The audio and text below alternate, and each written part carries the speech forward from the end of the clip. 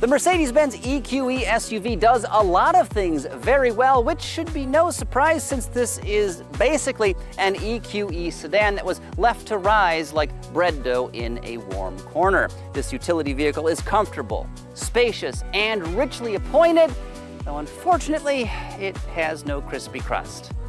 This happens to be a mid-range EQE 350 4MATIC with all-wheel drive. It's got a rather middling 288 horsepower, but making up for that is torque and lots of it. This thing has 546 pound-feet, enough to move it smartly off the line, though this vehicle's vigor does taper off at higher speeds. Still, Mercedes-Benz says this thing should be able to hit 60 miles per hour in an entirely respectable 6.2 seconds.